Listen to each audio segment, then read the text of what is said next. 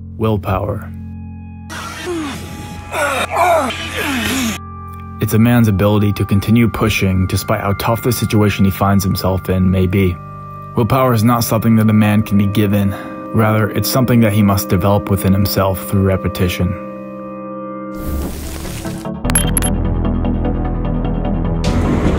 So the plan today is flipping this tire for a total of 1 mile. That's half a mile going down there. So as you can see, this is where we're at right now. This is the next road, half a mile away. So once I flip the tire all the way to that end, I'm gonna go across the road and then flip all the way back, so totaling it to 1 mile.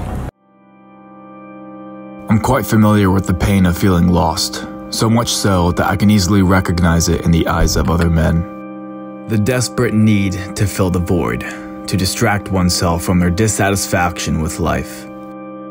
Oftentimes, a man's dissatisfaction with life will stem from his dissatisfaction with who he believes himself to be on the inside.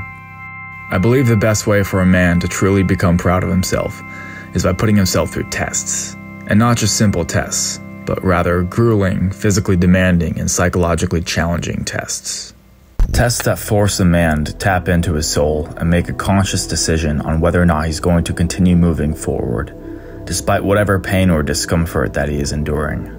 I find it incredibly valuable living my life in a way that consists of me having to put into practice the specific core values that I believe to be important for me to live by in order for me to become proud of myself. Striving to become what I believe to represent a powerful, purpose-driven leader. A man who's able to be put in situations that force him to ask himself, will I find a way to keep going or will I quit now? And despite how exhausted, frustrated, or in pain he may be, still find a way to keep going, to complete the task at hand. I find that consistently putting myself in these types of situations that test my willpower enable me to consistently strengthen my level of willpower in the real-world situations that truly demand it. Which is why I'm recommending that you yourself do things that really push you to that limit, that force you to dig deep and put your willpower to the test.